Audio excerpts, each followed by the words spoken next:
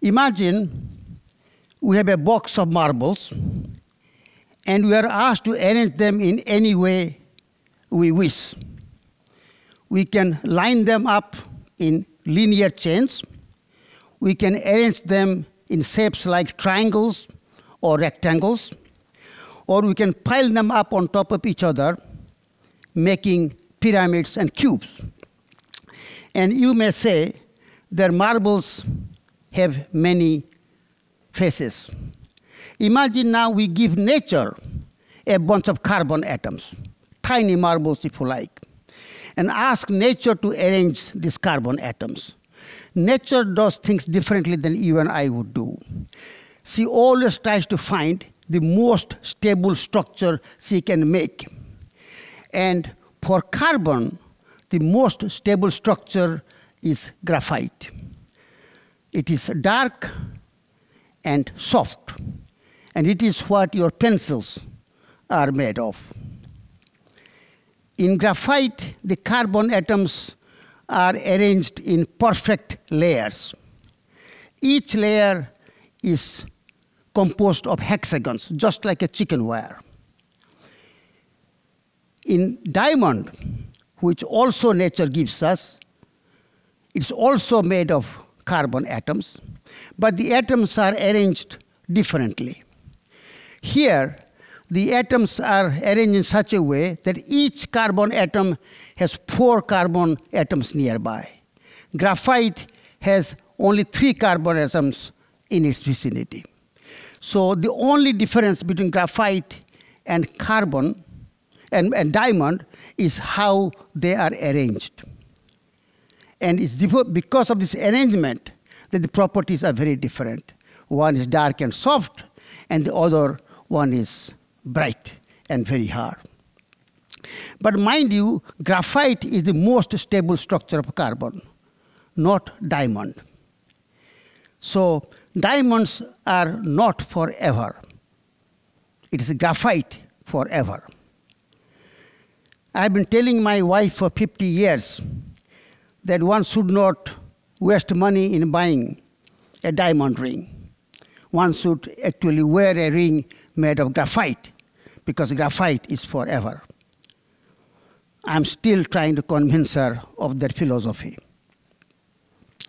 You may say that diamond and graphite are the 2 old faces of carbon. In the last 35 years, we have seen some other new faces of carbon. This is what happens when you go down to what we call nanometer length scale. 1 nanometer is 100 thousandths of your human hair. In 1985, at Rice University, they discovered that if you take 60 atoms of carbon, they arrange themselves exactly like a soccer ball. And this soccer ball, they call fullerene or buckyballs. It is composed of hexagons and pentagons, and the carbon atoms are arranged in this hollow, on the surface of this hollow cage. They got the Nobel Prize for this discovery. 6 years later, in 1991, Sumio Iijima of Japan found out that you can take these graphite layers and you can fold them up and make a tube. And this is called carbon nanotube. And in 2004, 2 British physicists, Gaim and Novosilov, were able to use a simple Scotch tape and peel off only 1 atomic layer of graphite, just 1 atomic layer. And they called it graphene. They also got the Nobel Prize for this discovery. These 3 different forms of carbon, buckyballs, nanotubes, and graphene, have revolutionized carbon science. Not only because they have fantastic properties, but they can have many applications in technology. For examples, in solar cells, in hydrogen storage, in batteries, in cosmetics, in drug delivery. There are many such applications of these materials. And because of that, the scientists all over the world has been searching at the new forms of carbon that also can have spectacular properties. I will tell you about two such forms of carbon that were discovered here at VCU. One of them was in collaboration with a friend of mine, Qian Wang. Qian is a professor at Peking University in China, and we have been working together for about 20 years. And Qian spends few weeks every year working with me at VCU. During one of her summer visits, she told me of a story. She and her husband were having dinner at a Chinese restaurant, and on the way back, on the wall, they saw a painting of tiles. But these tiles were made of pentagons. And she wondered whether one could make carbon having such structures. Graphene, which was discovered already, is made only of hexagons. Now, if you ask someone to tile your floor with pentagonal tiles, the answer will be you can't do that. Because when you put pentagons together, then there will be empty spaces that you cannot fill, and dust will collect there. And nobody wants a dirty floor. So then how was this painting made only of pentagons? If you look carefully at this painting, you find that these pentagons are not your regular pentagons. The 5 sides are not the same. These are irregular. But 4 of these pentagons, they fit exactly into a hexagon. And you can tile a floor with hexagons. Egyptians knew of this centuries ago. As a matter of fact, this is called Cairo Tiling.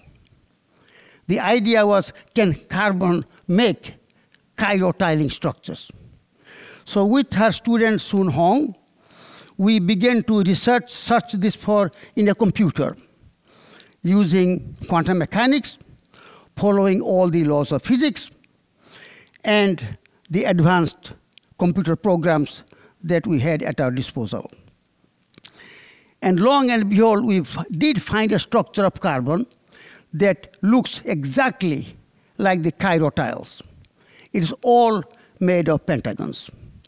But there are 2 major differences. One was that these tiles are not flat. They're buckled. And this buckling is, you can think of 3 layers. The middle layer atoms, carbon atoms, have 4 coordination, and the top and bottom have 3 coordination. So in a way, this particular structure of pentagraphene, which we call, had something that resembles diamond, something that resembles graphite. And it is this buckling and this particular structure gives pentagraphene its many interesting properties. I will just mention one of them. Imagine you take a rubber band and you stretch it. It will stretch along the direction you are pulling, but in the other direction it will contract. That happens to most materials. But if you take pentagraphene and you stretch it, it will stretch in the other direction as well. And there are other properties of pentagraphene that will be very exciting once it is synthesized. The problem is, how do you make pentagraphene in a lab? So a couple of years ago, I was giving this talk on pentagraphene at University of Massachusetts in Lowell. That evening, I got an email from Professor Joel Therrien, who was in the talk, and he said that he thinks there is a way in which pentagraphene can be made. And the idea was that you start with an organic molecule that already has some of the features of pentagraphene, namely two kinds of carbon atoms, one with four-fold coordination and one with three-fold coordination. Then you remove these hydrogen atoms and let these carbon molecules without the hydrogen combine. And if they combine fast enough before they break up, maybe we can get pentagraphene. So after a couple of exchange of emails, we agreed upon which will be the correct or most appropriate carbon molecule to use. So Joel did this experiment in his lab, in which he heated these molecules to a high temperature, in which the hydrogen atoms went away, and then the carbon atoms started to combine. We did exactly the same thing here at VCU on the computer, following the laws of physics. And this is, I did with my postdoc, Hong Fang. So we removed the hydrogen atoms and see the best way these carbon molecules will combine. At the end, what we found is not what we're looking for. We're looking for pentagraphene. Instead, these carbon atoms made another structure. And this structure was made of carbon in hexagons and tetragons.